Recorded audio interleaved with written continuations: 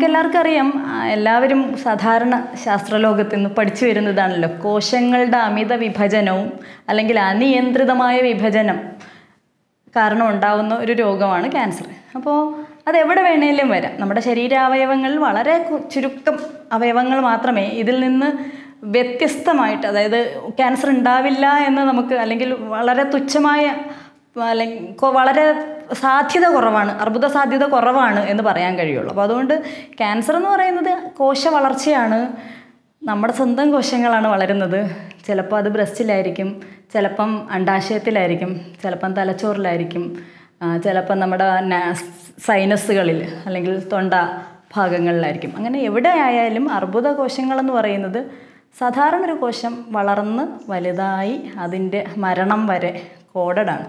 ഈ മരണം കൃത്യമായി കോഡ് ചെയ്യാൻ കഴിയാത്ത ചില അവസരങ്ങളിൽ ഈ കോശങ്ങൾ അനിയന്ത്രിതമായി വളർന്നുകൊണ്ടിരിക്കുകയും അത് അർബുദത്തിലേക്ക് നയിക്കുകയും ചെയ്യും. ഈ ക്യാൻസർ എന്ന് പറയുന്നത് സാധാരണ നമ്മളെല്ലാവരും പറയുന്ന ക്യാൻസർ എന്ന് പറഞ്ഞാൽ ഒരു രോഗമല്ല. ക്യാൻസർ ഒരു വലിയ സബ്സെറ്റാണ്, വലിയൊരു ഇപ്പോൾ ബ്രസ്റ്റിന് ക്യാൻസർ വന്നാൽ അതിന് വ്യത്യസ്ത ലക്ഷണങ്ങളാണ്, മൂക്കിൽ ക്യാൻസർ വന്നാൽ അതിന് വ്യത്യസ്ത ലക്ഷണങ്ങളാണ്. അപ്പോൾ പൊതുവേ ക്യാൻസറിൻ്റെ ലക്ഷണങ്ങൾ എന്തൊക്കെയാണ് എന്ന് ചോദിച്ചാൽ, ഏത് ക്രോണിക് ഡിസീസിൻ്റെയും ദീർഘകാലമുള്ള എല്ലാ രോഗങ്ങളുടെയും ലക്ഷണങ്ങളായ മെലിഞ്ഞു പോകൽ, അല്ലെങ്കിൽ എവിടെയെങ്കിലും ചോര പോകുന്നത്, ക്ഷീണം, ഇതൊക്കെ ക്യാൻസറിൻ്റെ ലക്ഷണമായിട്ട് പൊതുവേ പറഞ്ഞു വരാറുണ്ട്. പക്ഷേ അങ്ങനെ പറയുമ്പോൾ ജനങ്ങൾക്ക് ഒരുപാട് സംശയം ഉണ്ടാകും. അയ്യോ, ഞാൻ കഴിഞ്ഞ 10 വർഷമായിട്ട് എനിക്ക് 60 കിലോ ആയിരുന്നു, കഴിഞ്ഞ ഒരു 2 വർഷമായിട്ട് എനിക്കങ്ങ് കുറവാണ്, ഇപ്പോൾ പെട്ടെന്ന് അങ്ങ് കുറഞ്ഞു പോയി, ഇത് ക്യാൻസർ ആണോ എന്ന് ചോദിച്ചാൽ അവരുടെ ഡയറ്റ് മാറിയിട്ടാവും, ഷുഗർ വന്നാൽ മെലിയും.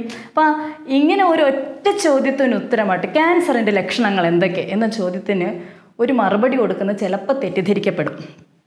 തിരിച്ച് ഇങ്ങനെ ചോദിക്കാം, ബ്രസ്റ്റ് ക്യാൻസറിൻ്റെ ലക്ഷണം എന്താണ് എന്ന് ചോദിച്ചാൽ ഞാൻ പറയും, മാറിടം കല്ലിച്ച് വരുന്നത്, ഒരു മാറിടത്തിൻ്റെ ടെക്സ്ചറിൽ വ്യത്യാസം ഉണ്ടാകുന്നത്, പെട്ടെന്നുണ്ടാകുന്ന മുഴകൾ നിങ്ങൾ ഉണ്ടാകുന്നുണ്ടോ, ഉൾവലിഞ്ഞു പോകുന്ന നിപ്പിൾ ആണെങ്കിൽ നിപ്പിളിൽ നിന്ന് വല്ല സെക്രേഷനും ഉണ്ടാകുന്നത്, ഇതൊക്കെ ക്യാൻസറിൻ്റെ ലക്ഷണമാണ്, ബ്രസ്റ്റ് ക്യാൻസറിൻ്റെ ലക്ഷണമാണ്.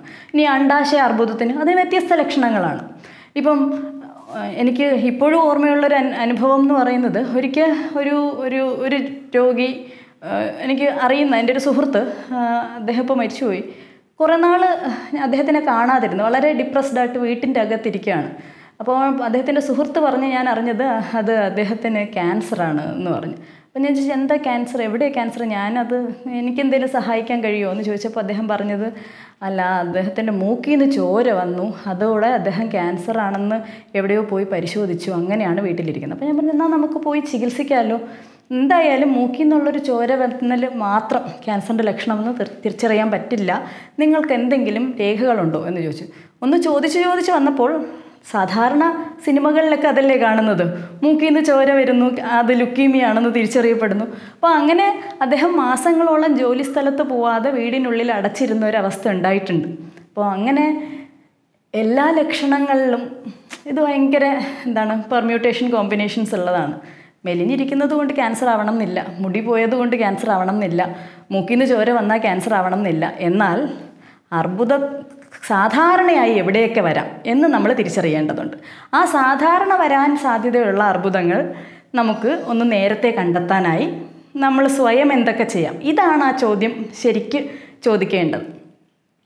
ഏതൊക്കെയാണ് കോമൺ ക്യാൻസേഴ്സ്, ആ കോമൺ ക്യാൻസേഴ്സിൻ്റെ ലക്ഷണങ്ങൾ എന്തൊക്കെ, അത് നേരത്തെ കണ്ടാൽ ഗുണമുണ്ടോ, അത് നേരത്തെ തിരിച്ചറിയാൻ നമ്മളാൽ കഴിയുന്നത് എന്തെല്ലാം ചെയ്യാം. ഇപ്പം എല്ലാ ക്യാൻസറും അറിയാൻ വേണ്ടിയിട്ട് നമുക്ക് ഇടയ്ക്കിടയ്ക്ക് പോയി ഹോൾ ബോഡി ഒന്ന് MRI സ്കാനോ പെറ്റ് സ്കാനോ ഒക്കെ ചെയ്ത് നോക്കാമെന്ന് പറയുന്നത് സാധ്യമായിട്ടുള്ളൊരു കാര്യമൊന്നും അല്ലല്ലോ. അപ്പോൾ നമ്മളാൽ എന്ത് ചെയ്യാൻ കഴിയും? ഇപ്പം breast ക്യാൻസറിനാണെങ്കിൽ early detection, complete cure കൊടുക്കുന്നൊരു രോഗമാണ്. അപ്പോൾ എന്താ ചെയ്യാൻ കഴിയുന്നത്? സെൽഫ് ബ്രസ്റ്റ് എക്സാമിനേഷൻ, സ്വയം സ്തന പരിശോധന ചെയ്യുക. ഇതൊരു സ്ത്രീയെ പറഞ്ഞു പഠിപ്പിക്കുകയും ചെയ്യിപ്പിക്കുകയും ചെയ്യുന്ന വലിയ പണിയുള്ള കാര്യമല്ല, നിസ്സാരമാണ്. അവർക്ക് കാര്യം പറഞ്ഞു കൊടുത്താൽ സ്ത്രീകളത് ചെയ്തോളും. എന്നിട്ട് അടുത്തെന്താ പടി? ആ സ്ഥാനത്തിൽ എന്തെങ്കിലും ഒരു ചെറിയ കല്ലിപ്പുണ്ടെങ്കിൽ മതി, ഏറ്റവും അടുത്തുള്ളൊരു ഡോക്ടറുടെ അടുത്ത് പോവുക. അതും ക്യാൻസർ സ്പെഷ്യലിസ്റ്റിൻ്റെ അടുത്തൊന്നും പോകണമെന്നില്ല. അവരുടെ അടുത്തേക്ക് പോകുമ്പോൾ ഇപ്പം അടുത്തുള്ള PHCയിലോ CHCയിലോ അല്ലെങ്കിൽ അവർ കാണിക്കുന്ന ഫാമിലി ഫിസിഷ്യൻ്റെ അടുത്തോ ചെല്ലുമ്പോൾ ഒന്ന് പറയാം, എൻ്റെ മാറിൽ ഒരു കല്ലിപ്പുണ്ട്, അത് ഞാൻ ഇപ്പോൾ കണ്ടുപിടിച്ചതാണ്, ഇത് കുഴപ്പമുള്ളതാണോ? അപ്പോൾ അത് കുഴപ്പമുള്ള മുഴയാണോ അല്ലയോ എന്ന് തിരിച്ചറിയാനുള്ളൊരു സ്കില്ല് ഏതൊരു ഡോക്ടറിനും ഉണ്ടാവും, അല്ലെങ്കിൽ ഒരു ട്രെയിൻഡ് നേഴ്സിനുണ്ടാവും. അപ്പോൾ അവർ പറഞ്ഞു കൊടുക്കും, ഇല്ല ഇതിന് നിങ്ങൾക്ക് ഇന്ന പരിശോധന വേണമെങ്കിൽ ചെയ്ത് നമുക്കൊന്ന് സ്ഥിരീകരിക്കും, ഒരു മാമോഗ്രാം അല്ലെങ്കിൽ ഒരു അൾട്രാസൗണ്ട്. ഇത്തരത്തിലാണ് ഈ പരിശോധന ജനങ്ങളിലെ തിരിച്ചറിവുണ്ടാക്കുക. നമ്മളാൽ കഴിയുന്ന സ്ക്രീനിങ് നമ്മൾ ചെയ്യുക, അത് കഴിഞ്ഞ് ഏറ്റവും അടുത്ത പ്രാഥമിക ആരോഗ്യ തലത്തിലുള്ള സ്ഥാപനങ്ങളിലേക്ക് എത്തുക. അപ്പോഴാണ് നമുക്ക്, അല്ലാതെ ഇപ്പം നമ്മൾ പലയിടത്തും അത് കാണാറുണ്ട്. തെറ്റിദ്ധാരണ ജനിപ്പിക്കുന്ന ഒരു കാര്യം, എക്സിക്യൂട്ടീവ് ചെക്കപ്പ് നടത്തും, ക്യാൻസറിൻ്റെ ക്യാമ്പ് നടത്തി എക്സിക്യൂട്ടീവ് ചെക്കപ്പിലൂടെ ക്യാൻസർ തിരിച്ചറിയിക്കപ്പെടും. അപ്പോൾ ഒരു മനുഷ്യൻ വന്ന് നമ്മുടെ മുന്നിലിരിക്കുകയാണ്, എൻ്റെ ശരീരത്തിൽ ക്യാൻസർ ഉണ്ടോ എന്ന് കണ്ടെത്തി തരൂ. എന്നെക്കൊണ്ട് സാധിക്കില്ല. കാരണം ഞാൻ അദ്ദേഹത്തിൻ്റെ ഓരോ അവയവങ്ങളായിട്ട് എന്തൊക്കെ തരത്തിലുള്ള പരിശോധനകൾ ചെയ്ത് അയാളെ ഫുൾ എക്സാമിൻ ചെയ്ത്, എന്നാൽ പോലും ചിലപ്പോൾ തിരിച്ചറിയാൻ പറ്റാത്ത ക്യാൻസറുകൾ ഉണ്ടാവും. മജ്ജയിലൊരു ക്യാൻസർ ഉണ്ടോ നമുക്കറിയാൻ പറ്റില്ലല്ലോ, അപ്പം പരിശോധിക്കാൻ പറ്റുമോ? അപ്പോൾ പിടിച്ച് ബോൺ മാരോ ചെയ്ത് നോക്കാൻ പറ്റും. അപ്പോൾ അതായത് ഇത് വന്നാൽ ക്യാൻസറാണ് എന്നുള്ള അതൊരു തെറ്റിദ്ധാരണാജനകമായ ഒരു അറിവാണ് എന്ന് എനിക്ക് തോന്നാറുണ്ട്. ഇന്ന ലക്ഷണം, അയാൾ മെലിഞ്ഞു പോയി, ക്യാൻസറാണ്, തൈറോയിഡ് ആവാം, ഡയബറ്റിസ് ആവാം. അപ്പോൾ ചില ലക്ഷണങ്ങൾ കണ്ടാൽ നമ്മളത് എന്ത് രോഗമാണെന്ന് പരിശോധിക്കുക, അതിനെ ചികിത്സിക്കുക. ക്യാൻസറിനെ തന്നെ മുൻനിർത്തി നമ്മളൊരു ലക്ഷണത്തിലേക്ക് ഭയപ്പെടാൻ നിൽക്കരുത്. എന്നാൽ തിരിച്ചറിയേണ്ട ഒരു വസ്തുത, നമുക്കിടയിൽ ക്യാൻസർ ഉണ്ട്, ക്യാൻസറിന് സാധ്യതയുണ്ട്, ക്യാൻസറിൻ്റെ സാധ്യത പ്രായമേറും തോറും കൂടി വരുന്നുണ്ട്. അപ്പോൾ എന്തെങ്കിലും ലക്ഷണങ്ങളൊക്കെ കണ്ടാൽ നമ്മൾ അത് എന്ത് രോഗാവസ്ഥയാണെന്ന് അന്വേഷിച്ചാൽ ചിലപ്പോൾ ഏർലി ഡിറ്റക്ഷൻ സാധ്യമാകും. ഇത്രയും പറയും. ക്യാൻസറിൽ പാരമ്പര്യം ഒരു ഘടകമാണ്. ഇപ്പം പ്രത്യേകിച്ച് ഇതിൽ ചില തരം അർബുദങ്ങളിൽ പാരമ്പര്യം വളരെ വലിയൊരു റോള് പ്ലേ ചെയ്യും. ഉദാഹരണത്തിന് ബ്രസ്റ്റ് ക്യാൻസർ, 100 രോഗികൾ സ്തനാർബുദം ഉണ്ടായാൽ അതിൽ 10 താഴെയുള്ളൂ ഫെമിലിയൽ ക്യാൻസേഴ്സ് എന്ന് പറയുന്നത്. അപ്പോൾ ബാക്കിയെല്ലാം റാൻഡം ഒക്കറൻസ് അല്ലെങ്കിൽ സ്പോണ്ടേനിയസ് ആയിരിക്കും. അപ്പോൾ ആ 10 താഴെ എണ്ണം ഉള്ള ക്യാൻസേഴ്സിനെ കണ്ടുപിടിക്കാൻ ഇപ്പോൾ ജനിതക പരിശോധന ചെയ്യണമോ വേണ്ടയോ എന്ന് ചോദിച്ചാൽ നമ്മൾ നമ്മുടെ സോഷ്യൽ സാഹചര്യങ്ങളും കൂടെ വെച്ചിട്ടായിരിക്കും. പക്ഷേ ചില കാര്യങ്ങൾ വളരെ, ഇപ്പം നമ്മൾക്കെല്ലാം അറിയാവുന്ന പ്രശസ്ത സിനിമാ താരം ഒരിക്കൽ ഒരു ജനിതകമായി അവർക്ക് ക്യാൻസറിൻ്റെ സാധ്യതയുള്ളതുകൊണ്ട് ഒരു വലിയ സർജറി ചെയ്തത് വലിയ വാർത്തയായിട്ടുണ്ടല്ലോ. നമ്മുടെ നാട്ടിൽ അതിന് ഇപ്പോൾ അങ്ങനൊരു ടെസ്റ്റ് ചെയ്താൽ അതിന് സാധ്യതയുണ്ടോ എന്നുള്ള കാര്യത്തിൽ അതൊരു വലിയ ചോദ്യമാണെന്നേ എനിക്ക് പറയാനുള്ളൂ. ജനിതകമാണ്, വളരെയധികം ഇപ്പോഴത്തെ കട്ടിംഗ് എഡ്ജ് റിസർച്ച് എല്ലാം നടക്കുന്നത് പേഴ്സണലൈസ്ഡ് ആയിട്ടുള്ള മെഡിസിനാണ്. അതായത് ക്യാൻസർ എന്നുള്ള ഒരൊറ്റ എൻറ്റിറ്റിയിലല്ല, എന്നാൽ ഏതൊക്കെ തരം മ്യൂട്ടേഷനാണ് അല്ലെങ്കിൽ എന്തൊക്കെ എന്തൊക്കെ ജീൻസാണ് നമ്മുടെ ശരീരത്തിൽ ക്യാൻസറിനെ പ്രൊവോക്ക് ചെയ്യാനായിട്ട് ഉള്ളത്, അതിന് വേണ്ട ചികിത്സ കുറച്ച് പേഴ്സണലൈസ്ഡ് ആയിട്ട് ചെയ്യുന്ന തരത്തിലുള്ള വലിയ റിസർച്ചുകളൊക്കെ നടക്കുന്നൊരു കാലഘട്ടമാണ്. ജനിതകമായ ഒരുപാട് ഘടകങ്ങൾ ഇതിനെ അഫക്റ്റ് ചെയ്യുന്നുണ്ട്. പക്ഷേ പൂർണ്ണമായും ജനിതകം അല്ല, എല്ലാം ജനിതകമല്ല എന്നാണ് പറയുന്നത്. സാധാരണ ബ്ലഡ് ക്യാൻസർ എന്ന് പറഞ്ഞാൽ ലുക്കീമിയ മാത്രമല്ല, രക്തം ഉണ്ടാകുന്ന കോശങ്ങളിൽ ഏതിൻ്റെ ക്യാൻസേഴ്സിനെയും ബ്ലഡ് ക്യാൻസേഴ്സ്, ഉദാഹരണത്തിന് ഇപ്പം മയലോമ എന്ന് പറയുന്ന ക്യാൻസർ ഉണ്ട്, ലിംഫോമ, ഇതൊക്കെ കോമൺ ആയിട്ട് നമ്മൾക്കിടയിൽ കണ്ടുവരുന്നതാണ്. കുട്ടികളിൽ ലുക്കീമിയ കുറച്ച് കൂടുതലായിട്ട് കാണാറുണ്ട്. പണ്ടൊക്കെ ഇതൊരു ഭയപ്പെടുത്തുന്ന പേരുകളായിരുന്നെങ്കിലും ഇപ്പോൾ ഇതിൻ്റെയൊക്കെ ചികിത്സാ വിജയസാധ്യത വളരെയധികം കൂടിയിട്ടുണ്ട്.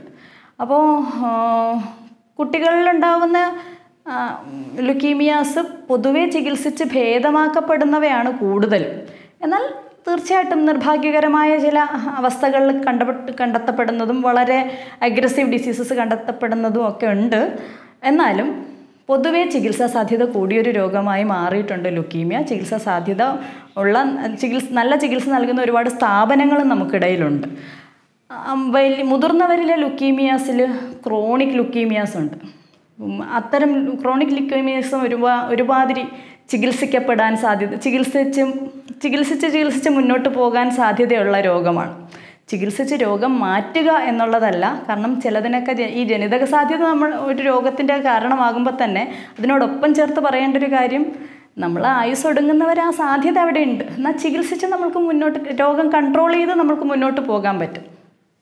അതിപ്പം ഡയബറ്റിസ് ആയാലും നമ്മൾ അങ്ങനെ തന്നെയല്ലേ ചെയ്യുന്നത്. എന്നിട്ട് രോഗം ചികിത്സിച്ച് മാറ്റുകയല്ലല്ലോ, ചികിത്സിച്ച് മുന്നോട്ട് പോവുകയല്ലേ ചെയ്യുന്നത്. അപ്പോൾ ലുക്കീമിയാസ് പൊതുവേ ചികിത്സാ സാധ്യത ഇപ്പോൾ കൂടുതലാണ്. എന്നാലും ഇതിൻ്റെ ഇടയിൽ നിർഭാഗ്യകരമായ ചില വെറൈറ്റീസ് അല്ല ചില അഗ്രസീവ് ഡിസീസസ് ഉണ്ട്. അത് ചികിത്സാ സാധ്യത കുറഞ്ഞവയാണ്.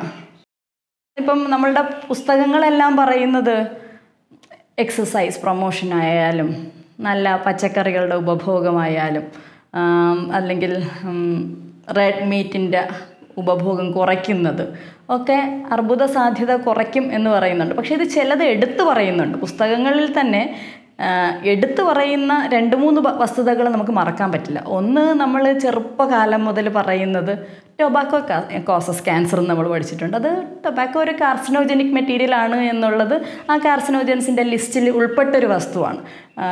നിക്കോട്ടിൻ എന്ന് പറയും. ടൊബാക്കോയിലുള്ള പല വസ്തുക്കളും കാർസിനോജൻ ആയിട്ടുള്ള വസ്തുവാണ്. എന്നാൽ ബീഫ് ക്യാൻസർ ഉണ്ടാക്കുമോ എന്ന് ചോദിച്ചാൽ അതിൻ്റെ ഉത്തരം വളരെ വേഗമാണ്. അതായത് ഞാൻ എത്ര കിലോഗ്രാം ബീഫ് എത്ര നാൾ കഴിച്ചാൽ എത്ര നാൾ കൊണ്ട് ക്യാൻസർ ഉണ്ടാവും എന്നുള്ളതിൻ്റെ ഉത്തരവും കൂടെ ഞാൻ പറഞ്ഞാലേ ബീഫ് ക്യാൻസർ ഉണ്ടാക്കും എന്നുള്ള ചോദ്യത്തിൻ്റെ ഉത്തരം പൂർണ്ണമാകുകയുള്ളൂ.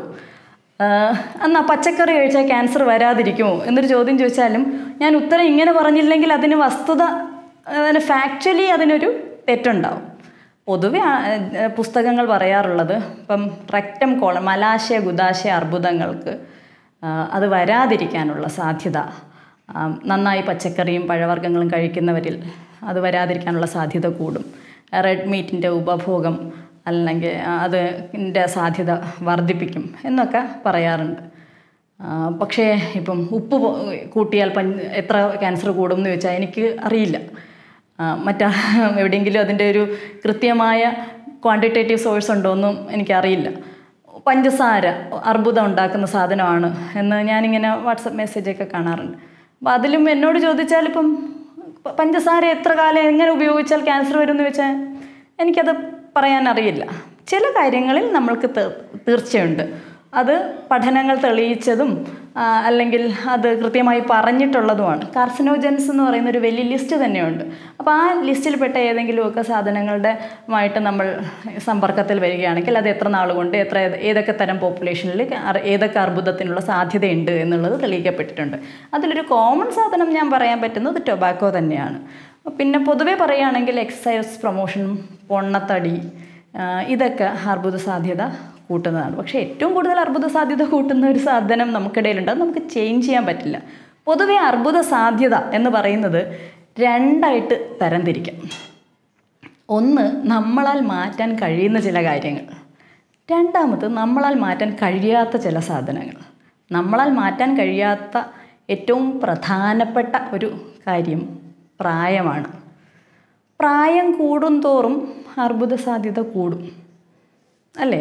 നമുക്ക് തന്നെ അറിയാമല്ലോ. ഒരു മെഷീനാണെങ്കിൽ തന്നെയും ഒരു കമ്പനി 5 മെഷീൻ ഉണ്ടാക്കുന്ന ഒരു കമ്പനി ആണെങ്കിൽ 5 മെഷീൻ വളരെ ശ്രദ്ധയോടെ ഉണ്ടാക്കി വെക്കാം. അത് 5000 ആകുമ്പം എറർ ഉണ്ടാവാനുള്ള സാധ്യത ഉണ്ടാവില്ല. 2-3 എണ്ണമൊക്കെ തെറ്റിപ്പോവും. ഉണ്ടാവുന്നതിൽ കേടുള്ള 2-3 യന്ത്രങ്ങൾ ഉണ്ടായി പോവുമായിരിക്കും. അതുപോലെയാണ് ഈ കോശവിഭജനവും. നമ്മൾ ചെറുപ്പം മുതൽ നമ്മുടെ മൂലകോശത്തിൽ നിന്ന് വിഭജിച്ചാണ് നമ്മുടെ മനുഷ്യനിങ്ങനെ നിലനിൽക്കുന്നത്. അപ്പോൾ ഒരുപാട് വിഭജനം നടക്കുന്ന സമയത്ത് വിഭജനത്തിൽ തെറ്റായി കോഡഡായിട്ടുള്ള വിഭജനങ്ങൾ നടക്കാനുള്ള സാധ്യതയുണ്ട്. അത് അർബുദ കോശങ്ങളായി മാറാനുള്ള സാധ്യതയുണ്ട്. അതുപോലെ പ്രായപ്പോൾ 90 വയസ്സിന് ശേഷം അർബുദ സാധ്യത വളരെ കൂടുതലാണ്. ഒരു പക്ഷേ പണ്ടൊക്കെ വാർദ്ധക്യജനകമായ രോഗങ്ങൾ കാരണം മരണപ്പെട്ട പലതും അർബുദമായിരുന്നിരിക്കാം. നമുക്കറിയില്ലല്ലോ. നാച്ചുറൽ ഡെത്ത്സ് ഒന്നും നമ്മൾക്ക് കണക്കിൽ നമുക്കറിയാത്ത കാര്യങ്ങളാണ്. പ്രായം ഒരു വലിയ ഫാക്ടറാണ്. ലൈംഗികത ഒരു വലിയ ഫാക്ടറാണ്. ഇപ്പോൾ ബ്രസ്റ്റ് ക്യാൻസർ പറയുകയാണെങ്കിൽ 100 ബ്രസ്റ്റ് ക്യാൻസർ രോഗികളെ എടുത്താൽ 99 സ്ത്രീകളാണ്. ഒരു പുരുഷന് ബ്രസ്റ്റ് ക്യാൻസർ വരാം. അപ്പോൾ സ്ത്രീകളിൽ ബ്രസ്റ്റ് ക്യാൻസറിൻ്റെ എണ്ണം വളരെ കൂടുതലാണ് എന്ന് പറയുമ്പോൾ അത് നമുക്ക് മാറ്റാൻ പറ്റാത്തൊരു ഏജ് നമുക്ക് മാറ്റാൻ പറ്റില്ല. ലൈംഗികത നമുക്ക് മാറ്റാൻ പറ്റില്ല. അതുപോലെ ബ്രസ്റ്റ് ക്യാൻസർ ഉണ്ടാക്കുന്ന ചില ജീനുകളുണ്ട് എന്ന് വെച്ചോ നമ്മുടെ ശരീരത്തിൽ. BRCA1, 2 എന്നൊക്കെ പറയുന്ന ജീനുകളുണ്ട്. P10 എന്നൊക്കെ പറയുന്ന മറ്റ് പല ജീനുകൾ. അപ്പോൾ ഇത്തരം ജീനുകളുടെ സാന്നിധ്യം നമ്മുടെ ശരീരത്തിൽ അല്ലെങ്കിൽ ചില ട്യൂമർ സപ്രസ് ചെയ്യുന്ന ചില ജീനുകളുണ്ട്, അതിൻ്റെ അസാന്നിധ്യം, ഇങ്ങനെ ആ ജനിതക സാധ്യത നമുക്ക് മാറ്റാൻ കഴിയില്ലല്ലോ. നമ്മളങ്ങനെ ജനിച്ചു പോയത്, അപ്പോൾ നമുക്ക് അർബുദ സാധ്യതയുണ്ട്. എന്നാൽ നമുക്ക് മാറ്റാൻ കഴിയുന്ന ചില കാര്യങ്ങളുണ്ട്. അതൊരു വലിയ സബ്സെറ്റാണ്. ഓരോ രോഗത്തിനും വിവിധങ്ങളായിട്ടുള്ള സബ്സെറ്റാണ്. ഉദാഹരണത്തിന് ഒന്ന് പറയുകയാണെങ്കിൽ പൊണ്ണത്തടി നമുക്ക് മാറ്റാൻ കഴിയും. കുറച്ച് തടി കുറയ്ക്കുക എന്ന് പറയുന്ന ആൾക്കാർക്ക് ചെയ്യാൻ പറ്റുന്നതാണ്. എക്സസൈസ് പ്രൊമോഷൻ പറ്റും. ഹോർമോൺ ചിലർക്ക് മറ്റെന്തെങ്കിലും ആവശ്യത്തിന് ചികിത്സയ്ക്ക് വേണ്ടിയിട്ട് ഹോർമോൺ മരുന്നുകൾ കഴിക്കേണ്ടി വരാറുണ്ട്. അത് ചില അർബുദത്തിനുള്ള സാധ്യത കൂട്ടും. ഉദാഹരണത്തിന് ഇപ്പോൾ ബ്രസ്റ്റ് ക്യാൻസറിനൊക്കെ ഉള്ള സാധ്യത ചിലപ്പം ഹോർമോണൽ ഇംബാലൻസിന് കുറച്ച് വ്യത്യാസം ഉണ്ടാക്കുന്നത്. റേഡിയേഷൻ്റെ എക്സ്പോഷർ, ഒരുപാട് റേഡിയേഷൻ എക്സ്പോസ്ഡ് ആവുന്നത് ഒരു അർബുദ സാധ്യത കൂട്ടുന്ന കാര്യമാണ്. ചില ഇപ്പോൾ നമ്മുടെ നാട്ടിലൊന്നും അല്ലെങ്കിലും വിദേശത്തൊക്കെ ആണെങ്കിൽ അർബുദത്തിൻ്റെ എണ്ണം വളരെ കൂടുതലായതുകൊണ്ട് ചെറുപ്പത്തിലെ നെഞ്ചിലോ അല്ല കഴുത്തിലോ ഒക്കെ റേഡിയേഷൻ അടിക്കുന്ന ആൾക്കാർ കുറച്ച് കൂടുതലായിരിക്കും. അവർക്ക് പിൽക്കാലത്ത് ബ്രസ്റ്റ് ക്യാൻസറോ അങ്ങനെ എന്തെങ്കിലും വരാനുള്ള സാധ്യത കൂടുതലാണ്. അപ്പോൾ അത് നമ്മൾക്ക് മാറ്റാൻ കഴിയുന്നതെന്നല്ല ഞാൻ പറയുന്നത്. Something which can be change, something which നമുക്ക് ടച്ച് ചെയ്യാൻ പറ്റത്തില്ല. നമ്മൾ അങ്ങനെയാണ് മേക്ക് ചെയ്തേക്കുന്നത്. സ്ത്രീകൾക്കാണ് ബ്രസ്റ്റ് ക്യാൻസർ കൂടുന്നത്. അണ്ഡാശയ ക്യാൻസർ സ്ത്രീകൾക്കേ വരുള്ളല്ലോ. പ്രോസ്റ്റേറ്റ് ക്യാൻസർ പുരുഷന്മാർക്കാണ് വരുന്നത്. കാരണം പുരുഷ ഹോർമോണുകളുമായി ബന്ധപ്പെട്ടതാണ് ആ ക്യാൻസർ. പ്രോസ്റ്റേറ്റ് ഗ്രന്ഥി ഉള്ളത് പുരുഷന്മാർക്കാണ്. അപ്പോൾ അതുകൊണ്ട് തന്നെ ചിലതരം ക്യാൻസറുകൾ സ്ത്രീകൾക്ക് കൂടുതലും ചിലതരം ക്യാൻസറുകൾ പുരുഷന്മാർക്ക് കൂടുതലുമാണ്. പക്ഷേ തൊണ്ട, വായ, ഹെഡ് ആൻഡ് നെക്ക് ക്യാൻസേഴ്സ് പൊതുവെ പുരുഷന്മാർക്കാണ് കൂടുതൽ. കാരണം അതിൻ്റെ ഒരു പോസിറ്റീവ് ഫാക്ടറായിട്ടുള്ളതിൽ അതുണ്ടാവാൻ സാഹചര്യം കൂട്ടുന്നത് മദ്യപാനവും പുകവലിയും ഒരുമിച്ച് വരുന്നതാണ്. അപ്പോൾ അത് പുരുഷന്മാരിലാണ് കേരളത്തിൽ കൂടുതൽ. അപ്പോൾ കേരളത്തിൻ്റെ ഒരു ഡെമോഗ്രഫിക് ഫീച്ചേഴ്സ് അനുസരിച്ച് പുരുഷന്മാരിൽ തൊണ്ടവായ അർബുദം കൂടുതലായി കാണുന്നതായിട്ട് ശ്രദ്ധയിൽപ്പെടാറുണ്ട്. ഏറ്റവും വന്നാൽ നന്നായിരിക്കട്ടെ എന്നുള്ള ക്യാൻസറുകൾ പറയുന്നതാണ് എനിക്ക് കൂടുതലിഷ്ടം. ഇപ്പോൾ ബ്രസ്റ്റ് ക്യാൻസർ കണ്ടുപിടിച്ചാൽ ഞാൻ സന്തോഷിക്കുകയാണ് ചെയ്യുന്നത്. ചികിത്സിച്ച് ഭേദാക്കാമല്ലോ, നമ്മൾ കണ്ടുപിടിച്ചല്ലോ, ഇതാണ് നമ്മുടെ മനസ്സിലുണ്ടാവുന്നത്. ലിംഫോമാസ് വന്നാലും നമുക്ക് ചികിത്സിച്ച് ഭേദാക്കാം. ഒരുപാട് മരുന്നുകളുണ്ട് അതിനുവേണ്ടി. ചികിത്സിക്കാൻ ആയുധങ്ങൾ നമ്മുടെ കയ്യിലുണ്ട് എന്നുള്ളതുകൊണ്ട് നമ്മൾ ചികിത്സിച്ച് ഭേദാക്കാമല്ലോ എന്ന് സമാധാനിക്കുകയാണ് ചെയ്യുന്നത്. പ്രോസ്റ്റേറ്റ് ക്യാൻസർ പുരുഷന്മാർക്ക് ഉണ്ടാകുന്നത്. ചികിത്സിക്കാൻ സാധ്യത വളരെ കൂടിയതാണ്. അപ്പോൾ കണ്ടുപിടിച്ചല്ലോ എന്നുള്ളതാണ് നമ്മൾക്കുണ്ടാകുന്ന ആശ്വാസം. തൈറോയിഡിൻ്റെ ക്യാൻസർ കണ്ടുപിടിച്ചാൽ നമുക്ക് ചികിത്സിക്കാൻ ആയുധങ്ങളുണ്ടല്ലോ. ചിലതരം മൾട്ടിപ്പിൾ മൈലോമാസ് കണ്ടുപിടിക്കുന്നത് കൊണ്ട് രോഗി രക്ഷപ്പെടുകയാണല്ലോ എന്ന് നമുക്ക് തോന്നാറുണ്ട്. എന്നാൽ കേരളത്തിൻ്റെ സാഹചര്യത്തിൽ അല്ലെങ്കിൽ നമ്മളെപ്പോലുള്ള രാജ്യങ്ങളുടെ സാഹചര്യത്തിൽ ഒരുപാട് വിലയേറിയ അല്ലെങ്കിൽ നൂതന ചികിത്സാ മാർഗങ്ങൾ കൊണ്ട് മാത്രം ചികിത്സ സാധ്യമാകുന്ന ചില ക്യാൻസറുകളുണ്ട്. ഇപ്പോൾ ഉദാഹരണത്തിന് ബ്രെയിനിൽ വരുന്ന ഗ്ലയോബ്ലാസ്റ്റോമ എന്ന് പറയുന്ന ഒരു ട്യൂമർ കണ്ടെത്തുന്നത് കുറച്ച് നിർഭാഗ്യകരമാണ്. അതുപോലെ കുറച്ച് അഡ്വാൻസ്ഡ് ആയിട്ടുള്ള ഹെപ്പറ്റോസെല്ലുലാർ കാർസിനോമ കണ്ടെത്തുന്നത് കുറച്ച് നിർഭാഗ്യകരമാണ്. അപ്പം നമുക്ക് തോന്നുന്നു ഇനി നമ്മളുടെ മാക്സിമം സർവൈവൽ എത്രയാണ് എന്ന് നമ്മൾ മനസ്സിൽ ഒന്ന് പേടിക്കും. ഇപ്പോൾ ഇവരുടെ ഫാമിലി ഒന്ന് പ്ലാൻ ചെയ്യണം, ഇവരോട് ബാഡ് ന്യൂസ് ഒന്ന് ബ്രേക്ക് ചെയ്യണം എന്ന് നമുക്ക് അതൊരു ഭയപ്പാടോടുകൂടി നമ്മൾ ചെയ്യുന്ന കാര്യമാണ്. ബ്രസ്റ്റ് ക്യാൻസർ ഒരാളെ കണ്ടെത്തിയാൽ അവരെത്ര നിരാശയോടെ നമ്മുടെ മുന്നിൽ വന്നാലും ചികിത്സിക്കുന്ന ഡോക്ടർ എന്നുള്ള നിലയ്ക്ക് നമുക്ക് ഇത് നമ്മൾക്ക് ഭേദമാക്കാൻ പറ്റുന്ന, നമ്മൾക്ക് ശ്രമിക്കാൻ പറ്റുന്ന ഒരു മേഖലയാണ്, നമ്മൾക്ക് അവരെ സഹായിക്കാൻ കഴിഞ്ഞേക്കും എന്ന് പറയും. ചിലതരം ക്യാൻസറുകളിൽ നമുക്കത് ആ ഒരു ആത്മവിശ്വാസം നമുക്ക് കുറവുണ്ട്. അതിലൊന്ന് ഈ ബ്രെയിനിലുണ്ടാകുന്ന ഗ്ലയോബ്ലാസ്റ്റോമയാണ് ഞാൻ പറയാറുള്ളത്. പിന്നെ കുറച്ച് അഡ്വാൻസ്ഡ് ആയിട്ടുള്ള ഹെപ്പറ്റോസെല്ലുലാർ കാർസിനോമ, അതായത് കരളിൽ വരുന്ന ചില അർബുദങ്ങളാണ്. പിന്നെ ഏത് അർബുദവും കുറച്ച് അഡ്വാൻസ്ഡ് സ്റ്റേജിൽ, അതായത് ക്യാൻസർ ഇരിക്കേണ്ടിടത്തുനിന്ന് മറ്റൊരു സ്ഥലത്തേക്ക് പടർന്നിട്ടാണ് നമ്മൾ കണ്ടുപിടിക്കപ്പെടുകയെങ്കിൽ അപ്പോഴും നമുക്ക് കുറച്ചൊരു ഭയപ്പാടോടുകൂടി അതിനെ കാണേണ്ടതുണ്ട്. നമ്മൾ സാധാരണ ഇത് പഠിക്കുമ്പോൾ ഇപ്പോൾ ബ്രസ്റ്റ് അതിൻ്റെ സ്റ്റേജിങ് എന്ന് പറയുന്നത് ഒരു വിപുലമായൊരു ടോപ്പിക്കാണ്. പക്ഷെ പൊതുവെ പറയുകയാണെങ്കിൽ സ്റ്റേജ് 4 എന്ന വാക്കിൻ്റെ അർത്ഥം ക്യാൻസർ ഒരു അവയവത്തിൽ നിന്ന് തുടങ്ങി മറ്റ് അവയവങ്ങളിലേക്ക് പടർന്നിട്ടുണ്ട് എന്നാണ്. അതായത് ക്യാൻസർ സ്റ്റേജ് നമ്മുടെ ഒരു അവയവത്തിനെ മാത്രം ട്രീറ്റ് ചെയ്താൽ ഇനി അത് മാറില്ല, അല്ലെങ്കിൽ ഇനി അത് മാറാൻ സാധ്യതയില്ല. അതിനെ ഇനി കൺട്രോൾ ചെയ്ത് മുന്നോട്ട് കൊണ്ടുപോകുകയേ സാധ്യതയുള്ളൂ എന്നുള്ള ഒരു അർത്ഥം അതിന് വരും. സ്റ്റേജ് 4 എന്നതുകൊണ്ട് ഇപ്പോൾ ബ്രസ്റ്റിൽ സ്റ്റേജ് 4 എന്ന് പറഞ്ഞാൽ നെക്സ്റ്റ് ഒരു നമ്മൾ ചോദിക്കുന്നത് എവിടെയായിരുന്നു മെറ്റാസ്റ്റാസിസ് വന്നത്, എങ്ങോട്ടാണ് പടർന്നേക്കുന്നത്, എത്ര ഭീകരമായ പടർച്ചയാണ് വന്നേക്കുന്നത് എന്നാണ് അടുത്ത ചോദ്യം നമ്മളുടെ ഒരു ചികിത്സകൻ ചോദിക്കുന്നത്. അപ്പോൾ അതുപോലെ സ്റ്റേജ് 4 എന്നതുകൊണ്ട് ഇതൊരു പടർന്ന ക്യാൻസറാണ് എന്ന് മനസ്സിലാക്കാം. സ്റ്റേജ് 1 എന്നതുകൊണ്ട് ഇത് ആരംഭദശയാണെന്ന് മനസ്സിലാക്കാം. ഇടയ്ക്കുള്ളത് അതിൻ്റെ വിവിധ ഘട്ടങ്ങൾ അത്രേ പറയാൻ കഴിയുള്ളൂ. കാരണം നമുക്ക് അനവധി അവയവങ്ങളുണ്ട്. ഓരോ അവയവങ്ങളുടെയും സ്റ്റേജിങ് വളരെ വ്യത്യസ്തമാണ്. പ്രത്യേകിച്ച് ഈ ലിംഫോമ, മൈലോമ ഇതിൻ്റെയൊക്കെ സ്റ്റേജിങ് കുറച്ച് കോംപ്ലിക്കേറ്റഡ് ആയിട്ട് അതങ്ങനെ ഒരു ഒറ്റ വാക്കിൽ വളരെ ലളിതമായി പറയാൻ പറ്റില്ല. പക്ഷേ ചുരുക്കത്തിൽ ഇത്രയും മനസ്സിലാക്കാം. സ്റ്റേജ് 4 ആണെങ്കിൽ നമ്മൾക്ക് മറ്റൊരവയവത്തിലേക്കും കൂടെ ഇത് പടർന്നിട്ടുണ്ട്. അതുകൊണ്ട് ഇത് ക്യൂറബിൾ അല്ല, കംപ്ലീറ്റ്ലി ക്യൂറബിൾ അല്ല, എന്നാൽ ചിലപ്പോൾ കൺട്രോളബിൾ ആയിരിക്കും. സ്റ്റേജ് 1 പലപ്പോഴും ആരംഭദശ തന്നെയാണ്. അപ്പോൾ സ്റ്റേജ് 1 കണ്ടുപിടിച്ചത്. അപ്പോൾ അതുകൊണ്ട് വലിയ തരക്കേടില്ല, ചികിത്സാ സാധ്യത കൂടുതലാണ് എന്ന് പറയാൻ പറ്റും. ക്യാൻസർ എന്നുള്ള രോഗത്തിൻ്റെ ആ വാക്കിനൊരു സ്റ്റിഗ്മയുണ്ട്. കാരണം അവർ ആ ക്യാൻസറിനെ പിക്ചറൈസ് ചെയ്യുന്നത് വളരെ നിരാശാജനകമായൊരു അന്തരീക്ഷം. വീട്ടിലെല്ലാവരും വിഷമിച്ചിരിക്കുന്നു, ഇനി എന്തായാലും മരണമേ മുന്നിലുള്ളൂ, മുടി പോകും ചികിത്സയുടെ ഭാഗമായിട്ട്. അപ്പോൾ ഞാനൊരു സമൂഹത്തിലെ ഏറ്റവും ദുർബലാവസ്ഥയിലേക്ക് എത്തി എന്നായിരിക്കും ഒരാൾ വിചാരിക്കുന്നത്. അതുകൊണ്ട് തന്നെ ക്യാൻസർ ആണെന്നുള്ളത് 95ാമത്തെ വയസ്സിൽ തിരിച്ചറിയുന്ന ഒരു അമ്മൂമ്മ പോലും ആ പേരിനെ ഭയക്കും. പക്ഷേ പൊതുവേ ചികിത്സകരെന്നുള്ള രീതിയിൽ നമ്മൾക്ക് കാണുമ്പോൾ സാരല്ല, അടുത്ത കീമോയ്ക്ക് വരൂ, അല്ലെങ്കിൽ ഓപ്പറേഷൻ കഴിഞ്ഞിട്ട് വരൂ, അവർ ആ ക്യാൻസറിൻ്റെ ചികിത്സയുടെ ഗുണഫലങ്ങൾ അവർക്ക്, അതായത് അവർ തിരിച്ച് പഴയ ജീവിതത്തിലേക്ക് എത്തി എന്നവർക്ക് തോന്നിയാൽ അവർ ഇത് സാധാരണ രോഗം പോലെ തന്നെയാണ് എന്ന് അവർക്ക് ആ കോൺഫിഡൻസ് ഉണ്ടായി തുടങ്ങുന്നത്. അത് ഓരോരുത്തർക്കും വ്യത്യസ്തമാണ്. ചിലർക്ക് ഒരു കീമോ എടുക്കുമ്പോൾ തന്നെ, അല്ലെങ്കിൽ 2 കീമോ കഴിയുമ്പോൾ തന്നെ ഈ സ്വെല്ലിങ്, ബ്രസ്റ്റിൻ്റെ സ്വെല്ലിങ്ങൊക്കെ അങ്ങ് കുറഞ്ഞു കേട്ടോ, കാരണം ഇപ്പം നല്ല വ്യത്യാസമുണ്ട്. അപ്പം തന്നെ അവർക്ക് മനസ്സിലാവും ഇത് ഫലിക്കുന്നുണ്ട്, എനിക്ക് ചികിത്സ ഫലിക്കുന്നുണ്ട് എന്നതോടുകൊണ്ട് അവർ അങ്ങ് വ്യത്യസ്തമാവും. ചില ഈ സ്ലോ പ്രോഗ്രസ്സിങ് ഡിസീസാണ്. അപ്പോൾ നമ്മളവരോട് പറയും നമുക്ക് കുറച്ച് നാൾ വെയിറ്റ് ചെയ്യാം, ഇത് എത്ര കണ്ട് പ്രോഗ്രസ് ചെയ്യുവാണെങ്കിൽ മാത്രം ചികിത്സിച്ചാൽ മതി. ആദ്യം വരുമ്പോൾ ആ ഡയഗ്നോസിസ് എന്നുള്ള വാക്കിനെ വളരെ ഭയന്നിരിക്കുന്ന അവർ ഒരു 3 മാസം കൊണ്ട് അവരുടെ ജീവിതത്തിന് വലിയ വ്യത്യാസമൊന്നും വരുന്നില്ല എന്ന് കാണുമ്പോൾ ചിലപ്പം ഇങ്ങനെ നോക്കിക്കൊണ്ടിരുന്നാൽ മതിയല്ലേ ഡോക്ടറെ എന്ന് പറഞ്ഞ് തിരിച്ചു വരാറുണ്ട്. അപ്പോൾ ഇത് ഓരോരുത്തർക്കും ഒരു സമയമാണ് എടുക്കുന്നത് ഇതുമായി പൊരുത്തപ്പെടാൻ.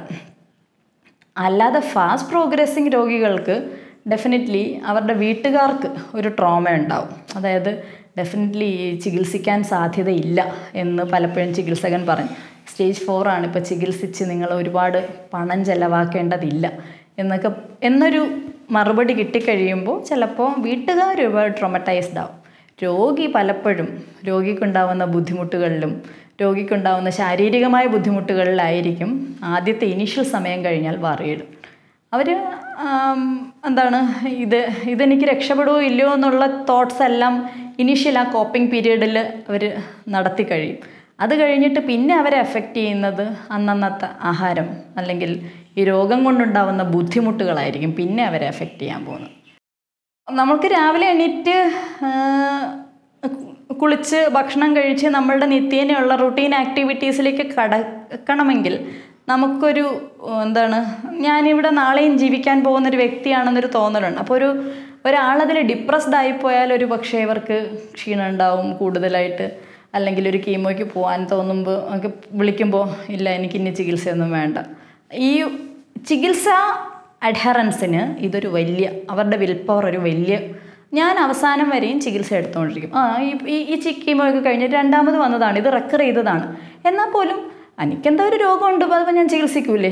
ഹാർട്ട് അറ്റാക്ക് വന്നു, അതിന് ഇത്രയും സ്റ്റിഗ്മ ഇല്ല.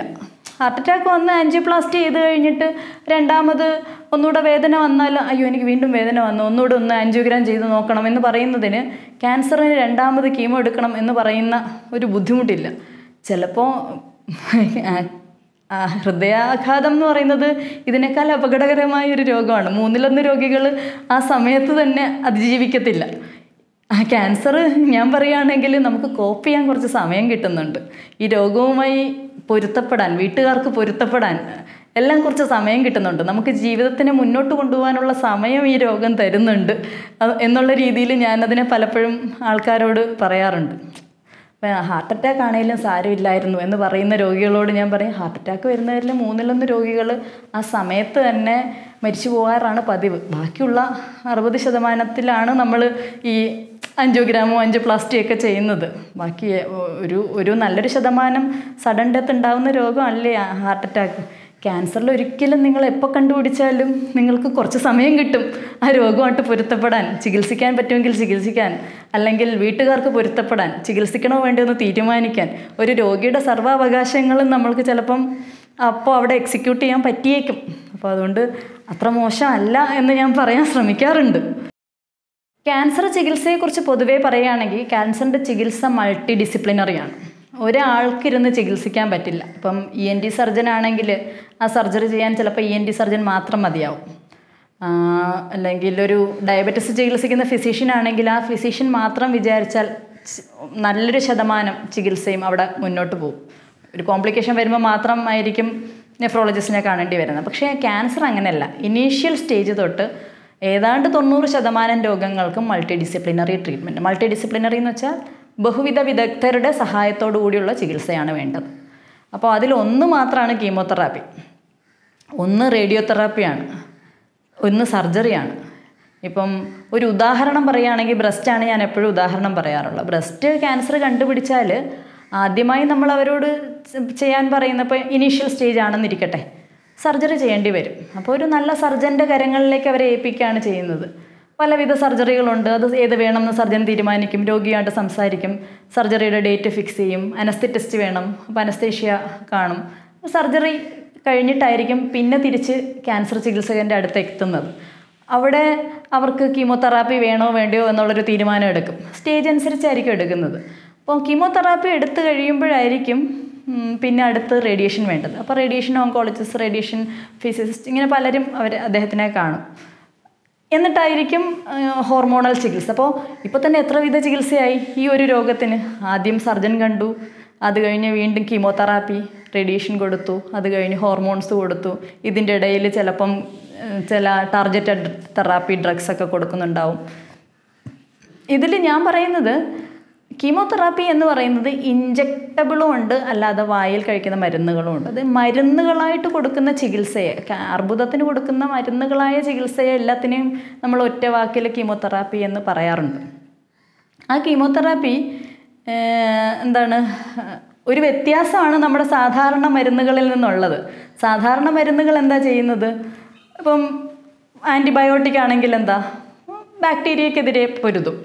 അല്ലെങ്കിൽ ആൻറ്റിവൈറൽ ആണെങ്കിൽ എന്താ, വൈറസിനെതിരെ പൊരുതും. ഈ കീമോതെറാപ്പി ഡ്രഗ്സ്, ക്യാൻസറിൻ്റെ ആൻറ്റി മാലിഗ്നൻസി ഡ്രഗ്സ് എല്ലാം പൊരുതുന്നത് നമ്മുടെ തന്നെ കോശങ്ങൾക്കെതിരെയാണ്. അപ്പോൾ അതുകൊണ്ട് തന്നെ അതിൻ്റെ സൈഡ് എഫക്ട്സ് പലപ്പോഴും നമ്മുടെ തന്നെ ശരീരത്തിൻ്റെ പല ഭാഗങ്ങളെ എഫക്റ്റ് ചെയ്യുന്നതായിരിക്കും. ഒരു ഉദാഹരണം പറയുകയാണെങ്കിൽ കീമോതെറാപ്പി എടുക്കുമ്പോൾ അതൊരു ബ്രോഡ് ടേമാണ് കീമോതെറാപ്പി എന്ന് പറയുന്നത്. എന്നാൽ പോലും ഒരു കീമോ മരുന്ന് എടുക്കുമ്പോൾ ഏറ്റവും ആക്റ്റീവായിട്ട് ഡിവൈഡ് ചെയ്തുകൊണ്ടിരിക്കുന്ന, വിഭജിച്ചുകൊണ്ടിരിക്കുന്ന കോശങ്ങൾക്കെതിരെയാണ് ഇത് ഏറ്റവും ഫലപ്രദമായി എഫക്റ്റ് ചെയ്യുന്നത്. ഏറ്റവും ആക്റ്റീവായിട്ട് നമ്മുടെ ശരീരത്തിൽ ഒരുപാട് സ്ഥലത്ത് കോശങ്ങൾ വിഭജിക്കുന്നുണ്ട്.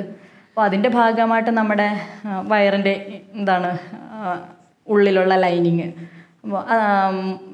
അതിനെതിരെ പ്രവർത്തിക്കും, മജ്ജയ്ക്കെതിരെ പ്രവർത്തിക്കും. അപ്പോൾ ചില സമയത്ത് അത് കാരണം ഇവർക്ക് ഒരുപാട് ഡയറിയ ഉണ്ടാവാം. മജ്ജയിൽ വെളുത്ത രക്താണുക്കളുടെ എണ്ണം കുറഞ്ഞിട്ട് ഇൻഫെക്ഷൻസ് ഉണ്ടാവാം, ന്യൂട്രോപ്പീനിയ എന്ന് പറയും. അപ്പോൾ ഇത് ഇങ്ങനെ ഉണ്ടാവുന്ന സൈഡ് എഫക്ട്സിനെയാണ് ഈ ചികിത്സേനെ മറ്റ് ചികിത്സകളിൽ നിന്ന് വ്യത്യസ്തമാക്കുന്നത്. പിന്നെ കീമോതെറാപ്പി എടുക്കുമ്പോൾ കുറച്ച് ഹെയർ ലോസ്, പല കീമോതെറാപ്പിക്കും അതിൻ്റെ side എഫക്റ്റായിട്ട് hair loss, ശരീരവേദന, peripheral neuropathy എന്ന് പറയും. ചില നാഡീവ്യൂഹത്തിൻ്റെ ചില ഭാഗങ്ങളെങ്കിലും ഇതിനെ അഫക്റ്റ് ചെയ്ത് വേദനകളൊക്കെ ഉണ്ടാക്കാൻ കഴിയും. പക്ഷേ ഞാൻ പൊതുവേ എല്ലാവരോടും പറയുന്നത്, നോക്കൂ, ഈ കീമോതെറാപ്പി ഒരു ഷെഡ്യൂൾ അനുസരിച്ച് ഇത്ര കാലമാണ് നിങ്ങൾക്ക് കിട്ടുന്നത്. ഈ കാലഘട്ടത്തിൽ നമുക്കുണ്ടാകുന്ന എന്ത് സൈഡ് എഫക്റ്റിനെയും നമുക്ക് തരണം ചെയ്യാനുള്ള സിംറ്റമാറ്റിക് റിലീഫിനുള്ള മരുന്നുകൾ നമ്മുടെ കയ്യിലുണ്ട്. ഛർദിൽ വരികയാണെങ്കിൽ എന്താ, ഛർദിലിനുള്ള മരുന്ന് നമ്മുടെ കയ്യിലുണ്ട്. നിങ്ങൾ പറഞ്ഞാൽ മതി, നമ്മൾ പോകുമ്പോൾ തന്നെ തന്നു വിടുന്നുണ്ട്, ഇത് കഴിക്കാം. തലമുടി പോകുന്നത് പൊക്കോട്ടെ, ഒരു 6 മാസം കഴിയുമ്പോൾ അത് തിരിച്ചു വരില്ലേ. നമുക്ക് വീണ്ടും പഴയ ജീവിതത്തിലേക്ക് തിരിച്ചു കയറാനായിട്ട് ഈ കീമോതെറാപ്പി വളരെ അത്യാവശ്യമാണല്ലോ. അപ്പം ഈ എന്താണ് അതിനെ നമ്മൾ പറയുന്നത്, സൈഡ് എഫക്റ്റ് വേഴ്സസ് അതിൻ്റെ ബെനിഫിറ്റ് എന്നാണ് ഞാൻ പറയുന്നത്. റിസ്ക് വേഴ്സസ് ബെനിഫിറ്റ് എന്ന് വേണമെങ്കിൽ പറയാം. ആ സൈഡ് എഫക്റ്റ് വേഴ്സസ് ബെനിഫിറ്റ് എന്ന് കമ്പയർ ചെയ്യുമ്പോൾ ഇത്തരം സൈഡ് എഫക്റ്റുകളെ നമ്മൾ തരണം ചെയ്യുന്നത് കൊണ്ട് നമ്മൾ ജീവിതമാണ് തിരിച്ചു പിടിക്കുന്നത് എന്നുള്ളൊരു മെസ്സേജാണ് ഞാൻ അവർക്ക് പൊതുവേ കൊടുക്കാറുള്ളത്. പിന്നെ ചില കാര്യങ്ങൾ ശ്രദ്ധിക്കേണ്ടതുണ്ട്. കീമോതെറാപ്പിയിൽ എപ്പോഴും കീമോതെറാപ്പി മാക്സിമം എഫക്റ്റ് വരുന്ന ചില ദിവസങ്ങളുണ്ട്. ആ സമയത്താണ് ഇത് മജ്ജയെ കുറച്ച് താഴ്ത്തി വയ്ക്കുന്നത്, അല്ലെങ്കിൽ വെളുത്ത രക്താണുക്കളുടെ എണ്ണം കുറച്ച് കുറഞ്ഞു വരുന്നത്. ആ സമയം രക്തം പരിശോധിക്കാനൊക്കെ ഡോക്ടർമാർ പറഞ്ഞു വിടും. അതിനെയൊന്നും നിസ്സാരമായി കാണരുത്. കീമോതെറാപ്പി എടുക്കുന്ന സമയത്ത് കൂടുതലും രോഗികളോടൊന്നും വീട്ടിൽ വന്ന് സന്ദർശിക്കേണ്ട, ഇൻഫെക്ഷൻസ് ഒന്നും പിടിപ്പിക്കേണ്ട. കാരണം അങ്ങനെയൊക്കെ വരുമ്പോൾ ആശുപത്രിയിൽ അഡ്മിറ്റൊക്കെ ആക്കേണ്ടി വരും. അതൊക്കെ ഒന്ന് ഒഴിവാക്കിയാൽ നല്ലതാണ് എന്ന് ഞാൻ പൊതുവേ പറഞ്ഞ് കൊടുക്കാറുണ്ട്. ബ്രസ്റ്റ് ക്യാൻസറിന് എൻ്റെ ഒരു അറിവിൽ റിമൂവ് ചെയ്യാതെ ചികിത്സിക്കുന്നത്, കേരളത്തിൻ്റെ സാഹചര്യത്തിൽ നമ്മളുടെയൊക്കെ അറിവനുസരിച്ച് റിമൂവ് ചെയ്യാതെ ചികിത്സിക്കുന്നത് കുറച്ച് അഡ്വാൻസ്ഡ് ആയിട്ടുള്ള ബ്രസ്റ്റ് ക്യാൻസറാണ്. അതായത് ഇതിനെ റിമൂവ് ചെയ്താലും ഇതിൻ്റെ മാർജിൻസ് നമുക്ക് ക്ലിയർ ആയിട്ട് കിട്ടില്ല എന്നൊരവസ്ഥയുണ്ടെങ്കിൽ നമ്മൾ റിമൂവ് ചെയ്യില്ല. പകരം അത് കീമോതെറാപ്പിയൊക്കെ കൊടുത്ത് ഇതിനെ ഒന്ന് ചുരുക്കിയിട്ട് പിന്നെ റിമൂവ് ചെയ്യാൻ പറ്റുമോ എന്ന് നോക്കലാണ് ചെയ്യാറുള്ളത്. പ്രായാധിക്യമുള്ളവർക്ക്, അതായത് നമ്മൾ ഈ സർജറി കൊണ്ട് ഉദ്ദേശിക്കുന്ന ചികിത്സാഫലം ഒരു ലോങ് ടേം ചികിത്സാഫലം, അത്രയും കാലയളവ് നമ്മൾ ജീവിക്കാൻ വേണ്ടിയിട്ടാണ് പലപ്പോഴും, അല്ലെങ്കിൽ ക്വാളിറ്റി ഓഫ് ലൈഫ് അത്രയും കൂട്ടി കൊടുക്കാൻ വേണ്ടിയിട്ടാണ് ആ സർജറി ചെയ്യുന്നത്. അപ്പോൾ കിടപ്പിലായ ഒരു അമ്മമ്മ, അല്ലെങ്കിൽ കിടപ്പിലായ ഒരു രോഗി, അല്ലെങ്കിൽ നല്ല പ്രായാധിക്യമുള്ളൊരു വയസ്സായ സ്ത്രീ, അവർക്ക് ഇത്രയും മൾട്ടി ഡിസിപ്ലിനറി ട്രീറ്റ്മെൻറ്റ് കൊണ്ട് കിട്ടേണ്ട ഫലം അവരുടെ ഇനി അങ്ങോട്ടുള്ള ആയുസ്സിൽ നമ്മൾ ഒരു ഉദാഹരണം പറയുകയാണെങ്കിൽ 30 വർഷത്തേക്ക് ഒരു സർവൈവൽ എക്സ്പെക്റ്റ് ചെയ്ത് നമ്മളൊരു കാര്യം ചെയ്യുകയാണെങ്കിൽ, ഏതാണ്ട് 100-നോടടുത്ത് പ്രായമുള്ള ഒരാൾക്ക് ക്യാൻസർ ഡിറ്റക്റ്റ് ചെയ്യുമ്പോൾ നമ്മൾക്ക് ഇതിൽ ഏറ്റവും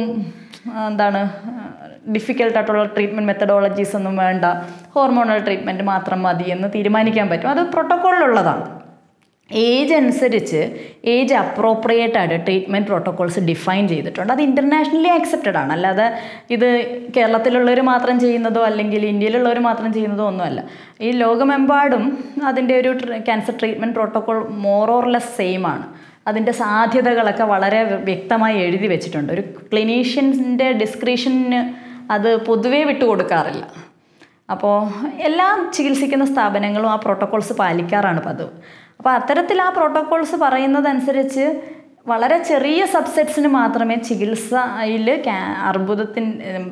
പ്രത്യേകിച്ച് ബ്രസ്റ്റ് ക്യാൻസറിന് സർജറി ഒഴിവാക്കാം എന്ന് പറയുന്നുള്ളൂ. അത് ഒന്നുകിൽ അത് വളരെയധികം വളർന്നു പോയി, അതിനെ നമ്മൾ കട്ട് ചെയ്താൽ അതിൻ്റെ മാർജിൻസ് ക്ലിയറായി കിട്ടില്ല എന്ന് സർജന് സംശയം തോന്നുന്നൊരവസ്ഥ.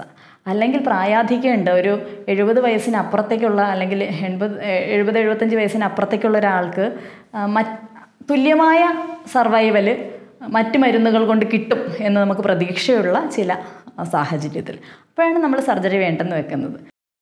ബ്രസ്റ്റ് ഫീഡിങ് വളരെ പ്രൊട്ടക്റ്റീവായിട്ടുള്ളൊരു ആക്ടിവിറ്റിയാണ്. നള്ളി പാരസ് ആയിട്ടുള്ള, അതായത് പ്രസവിക്കാത്ത മുലയൂട്ടാത്ത സ്ത്രീകൾക്ക് ബ്രസ്റ്റ് ക്യാൻസർ ഉണ്ടാവാനുള്ളൊരു സാധ്യത കുറച്ച് കൂടുതലാണ്. അത് ഞാൻ നേരത്തെ പറഞ്ഞപ്പോൾ പറയാൻ വിട്ടുപോയത്. അതായത് നമുക്ക് മാറ്റാൻ പറ്റുന്നതും മാറ്റാൻ പറ്റാത്തതുമായ സാഹചര്യങ്ങളുണ്ട് എന്ന് ഞാൻ പറഞ്ഞപ്പോൾ, ഈ മാറ്റാൻ പറ്റുന്ന സാഹചര്യങ്ങളിലൊന്നാണ് രണ്ട് തരത്തിലും ഉൾപ്പെടുത്താവുന്ന ഒരു കാരണമാണ് നള്ളി പാരിറ്റി, അല്ലെങ്കിൽ കുട്ടികളില്ലാത്ത അവസ്ഥ, അല്ലെങ്കിൽ മുലയൂട്ടാത്ത അവസ്ഥ എന്ന് പറയുന്നത്. മുലയൂട്ടുന്ന അമ്മമാരിൽ മുലയൂട്ടാത്ത സ്ത്രീകളെ അപേക്ഷിച്ച് ക്യാൻസർ വരാനുള്ള സാധ്യത കുറവാണ്. ലങ് ക്യാൻസറിൻ്റെ ക്ലാസിഫിക്കേഷൻ എന്നൊക്കെ പറയുന്നത് വളരെ നേരത്തെ ഞാൻ ബ്രസ്റ്റ് പറഞ്ഞതുപോലെ തന്നെ വലിയൊരു ടോപ്പിക്കാണ്. ലങ്ങിലുണ്ടാവുന്ന വിവിധ തരം ക്യാൻസറുകളുണ്ട്. ഇതിലൊരു 60% ക്യാൻസേഴ്സും ഈ പുകവലിയുമായി നേരിട്ട് ബന്ധമില്ലാത്തവയാണ്. ബാക്കിയുള്ള 40% ചില അർബുദങ്ങൾ തീർച്ചയായിട്ടും സിഗരറ്റ് വലി, അല്ലെങ്കിൽ ആ കാർസിനോജൻസുമായിട്ട് ടൊബാക്കോയുടെ എക്സ്പോഷറുമായിട്ട് വളരെയധികം അടുത്ത് ബന്ധപ്പെട്ടിട്ടുള്ളതാണ്. അതിലൊരു വസ്തുത എന്താണ്, ടൊബാക്കോ നമുക്ക് ഒരുപാട് വസ്തുതകൾ ഒരുമിച്ച് വരുമ്പോഴായിരിക്കും മൾട്ടി ഫാക്ടോറിയലാണ് ക്യാൻസർ എന്ന് പറയുന്നത്. ജനിതക സാധ്യത, ക്യാൻസർ ഉണ്ടാവാനുള്ളൊരു സാധ്യത ഉണ്ടാവണം, അത് പ്രൊവോക്ക് ചെയ്യപ്പെടാനുള്ളൊരു സാധ്യത ഉണ്ടാവണം, ചിലപ്പോൾ നമ്മൾക്ക് എൻവയോൺമെൻറ്റിൽ ഒരുപാട് ഫാക്ടേഴ്സ് ഉണ്ടാവണം. ഇങ്ങനെ മൾട്ടി ഫാക്ടോറിയലായിട്ടുള്ള ഒരു ഡിസീസാണ് ക്യാൻസർ എന്ന് പറയുന്നത്. പക്ഷേ ടൊബാക്കോ എന്നുള്ള ഒരു വസ്തുവിന് മാത്രം അതിന് ക്യാൻസർ ഉണ്ടാക്കാനുള്ള കഴിവുണ്ട് എന്ന് തെളിയിക്കപ്പെട്ടിട്ടുള്ളതാണ്. അതൊറ്റയ്ക്ക് വിചാരിച്ചാലും ക്യാൻസർ ഉണ്ടാക്കാനുള്ള കഴിവുണ്ട് എന്ന് തെളിയിക്കപ്പെട്ടിട്ടുള്ളതിനെയാണ് ആ കാർസിനോജൻ ലിസ്റ്റിൽ പെടുത്തിയിരിക്കുന്നത്.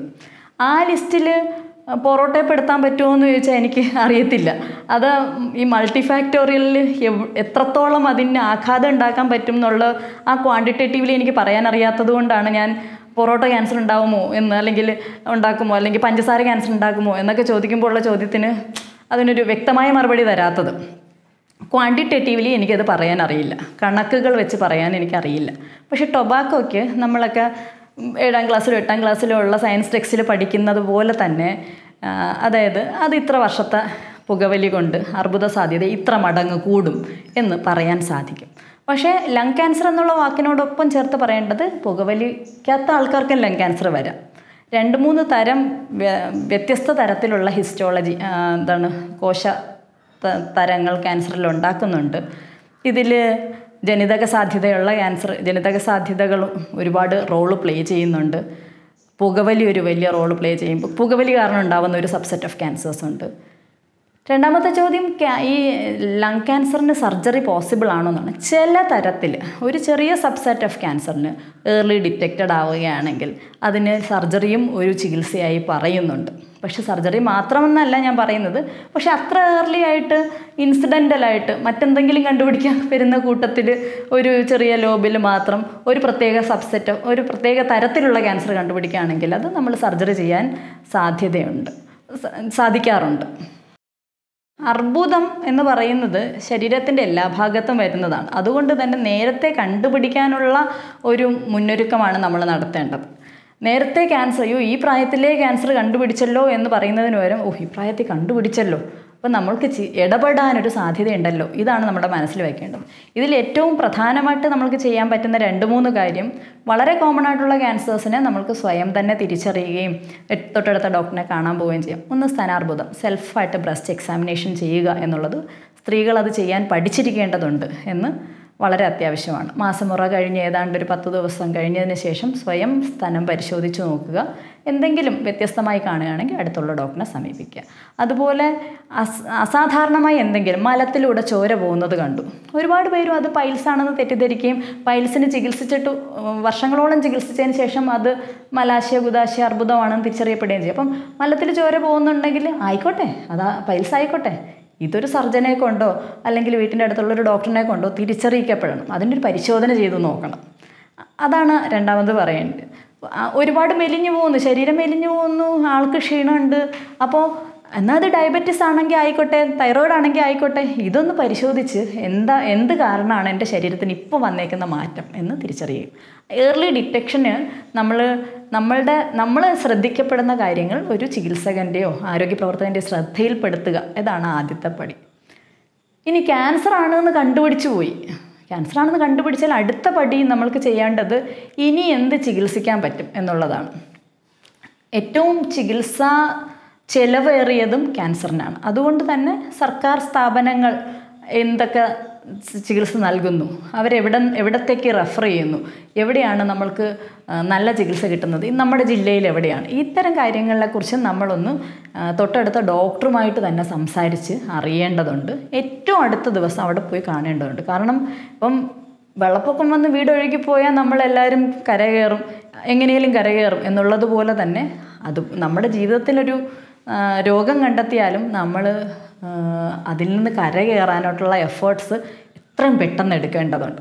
ചികിത്സ നല്ല ഫലപ്രദമായിട്ട് ഉള്ള ചികിത്സകളാണ് ഏറെയും ഉള്ളത്. ഇനി ചികിത്സ ഡോക്ടർ പറയുന്നത് പോലെ എടുക്കാൻ ശ്രമിക്കുക. അപ്പോൾ അവരോട് സംവദിക്കുമ്പോൾ ഇപ്പോൾ ദൂരെ പോകുമ്പോൾ ചികിത്സ എനിക്ക് ദൂരെ പോകാൻ ബുദ്ധിമുട്ടാണ്, അടുത്തുള്ള സ്ഥാപനത്തിൽ എവിടെയാണ് ഏറ്റവും ഇത്രയും എനിക്ക് അഫോർഡബിൾ അല്ല, എനിക്ക് ചികിത്സാ കാർഡില്ല, ഇത്തരം കാര്യങ്ങളും കൂടെ ചികിത്സകരോട് തന്നെ പറയുക. അപ്പോൾ അവരതിനു വേണ്ടി എന്തെങ്കിലുമൊക്കെ നമ്മൾക്ക് തരുന്ന ചെറിയ ചെറിയ ഉപദേശങ്ങളോ അല്ലെങ്കിൽ ആ സ്ഥാപനത്തിൻ്റെ സംവിധാനങ്ങൾക്കുള്ളിലൂടെ പോവുകയൊക്കെ ചെയ്യുന്നത് വളരെ ഗുണകരമാവും. ഇടയ്ക്കെങ്കിലും ചിലപ്പം രോഗം പ്രോഗ്രസ് ചെയ്തെന്ന് വരും. രോഗം പ്രോഗ്രസ് ചെയ്താൽ അതിൻ്റെ അർത്ഥം അവിടെ അവസാനിപ്പിച്ചു എന്നല്ല, അടുത്തൊരു പടിയുണ്ട്. അപ്പോൾ വിദേശ രാജ്യങ്ങളിലൊക്കെ ചികിത്സ ഒട്ടും ഫലിക്കുന്നില്ല എന്നുള്ള ഘട്ടത്തിൽ ചെയ്യുന്നത് ക്ലിനിക്കൽ ട്രയലുകളിൽ ഏർപ്പെടുക എന്നുള്ളതാണ്. പുതിയ മരുന്നുകൾ പരീക്ഷിച്ച് നോക്കാം ഇവർക്ക്. അപ്പോൾ അവർക്ക് ഏറ്റവും ആശ്വാസകരം ഇത്രയും വലിയ വില കൂടിയ മരുന്നൊന്നും വാങ്ങേണ്ടി വരുന്നില്ല, ഇവർ ട്രയലിലേക്ക് പോകാറുണ്ട്. അപ്പോൾ ഒന്ന് ഏർലി ഡിറ്റക്ഷന് വേണ്ടി നിങ്ങൾക്ക് സ്വയം ശ്രമിക്കാം. വാട്സപ്പ് വഴി വരുന്ന കാര്യങ്ങളൊന്ന് ശ്രദ്ധിച്ച്, അല്ലെങ്കിൽ ഇങ്ങനെ ആൾക്കാർ കേട്ടുകേൾവികൾക്കപ്പുറത്തേക്ക് നിങ്ങൾക്കൊരു സംശയം ഉണ്ടെങ്കിൽ നിങ്ങളുടെ ഏറ്റവും അടുത്ത ആശുപത്രിയിൽ പോയി ഡോക്ടറിനോടൊന്ന് ചോദിക്കുക. എന്നിട്ട് അവർ പറയുന്ന ടെസ്റ്റ് മാത്രം ചെയ്യുക. വെറുതെ പോയി എല്ലാ സ്കാനുകളും ഒന്നും ചെയ്ത് നോക്കേണ്ടതില്ല. കണ്ടുപിടിച്ചാൽ ചികിത്സിക്കുക.